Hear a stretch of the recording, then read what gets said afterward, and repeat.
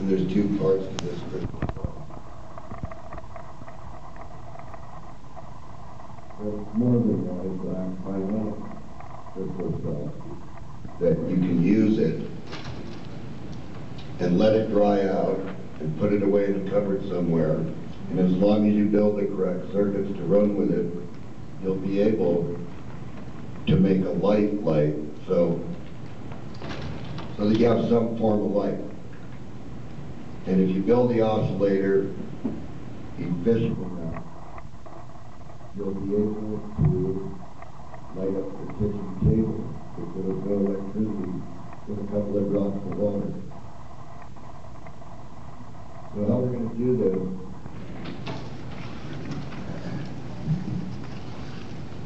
we're going to take this copper, we're going to heat it up, and we're going to turn the outside to copper oxide, which I'll use as the green. That's going to be black.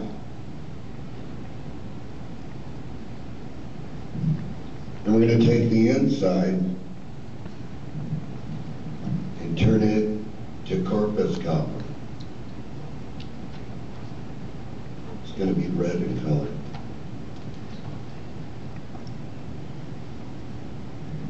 So basically what we're going to do is we're going to put this little layer on here with the heat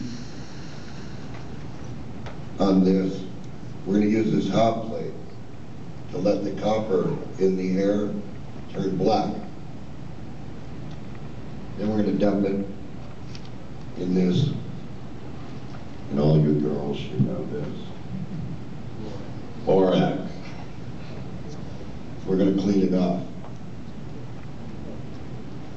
Okay, then we're going to use a pickling compound called elm. Want to pass it around? Elm. Go ahead and pass it around. We got a bag of it in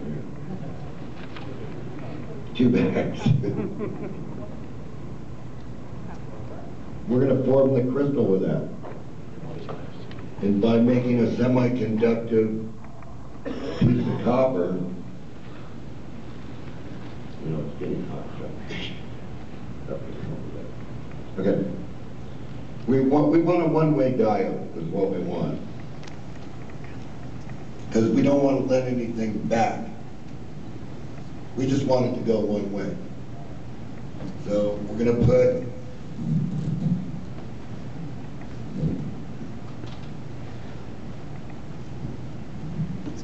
a paper towel in here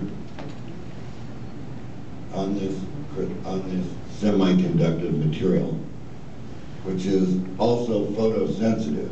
It would be an easy way to make a photocell with salt water, but you're not going to get very much current out of it. It's going to be really inefficient. But in this situation, it's going to be real efficient. So we want a one-way diode, and we want it going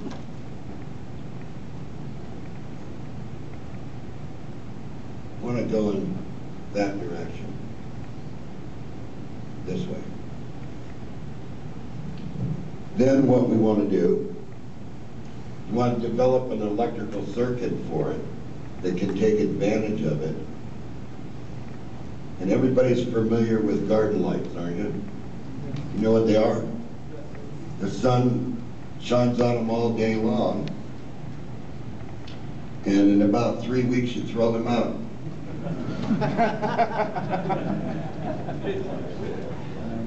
That's really familiar because that's money. That keeps costing you over and over and over.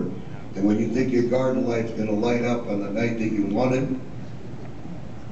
guess what happens? You find out the battery can't take the charge during the day because it's totally sulfated up and it's grown dendrites in the NiCad. And you have to either take and bang that battery or try to pop those things loose so that it will charge during the day. So, what we want is a battery,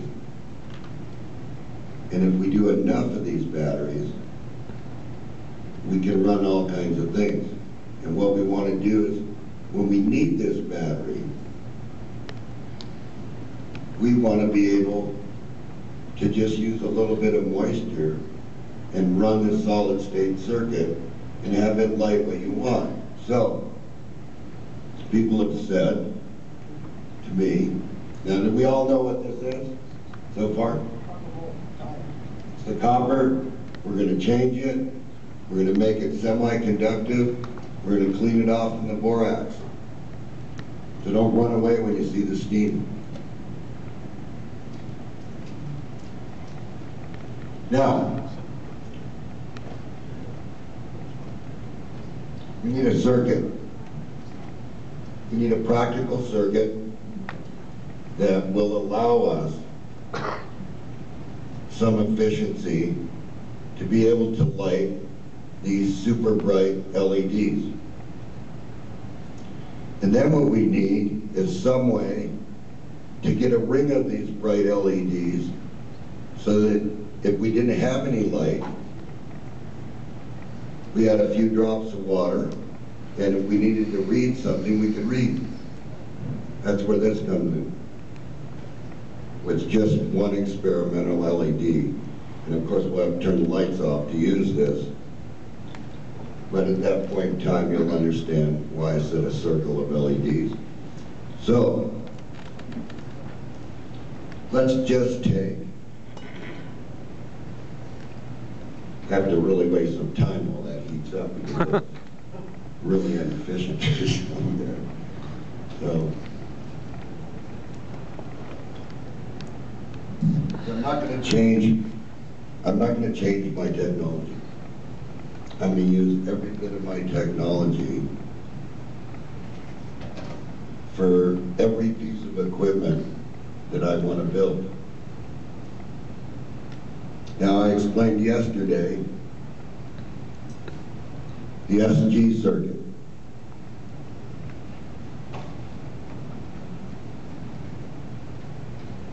Okay? Everybody knows it's got a bi-Fowler wound coil, is that right? Yeah. Okay. So, we know that one of these coils, when the SG fires, is out of phase, and one's in phase. And then it flips around and does the other thing.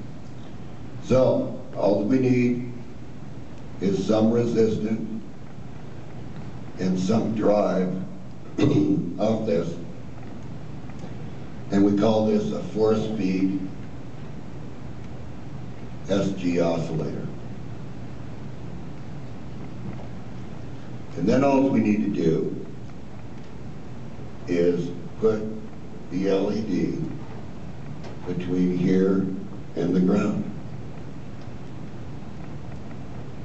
Now, from the patent that we filed, under chargers that charge your battery in the moonlight, it's running the SG oscillator.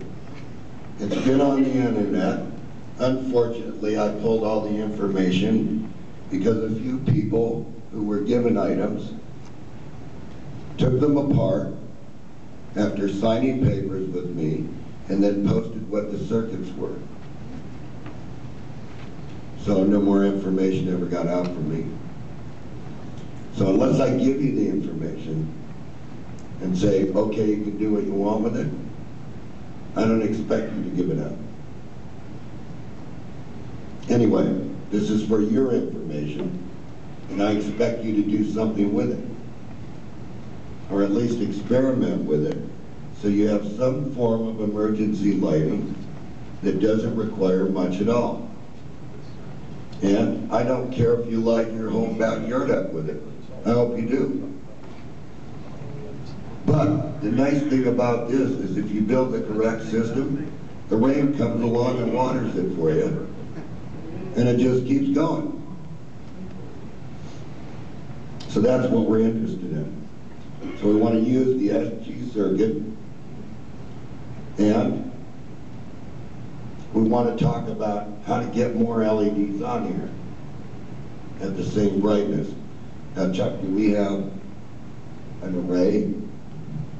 Okay.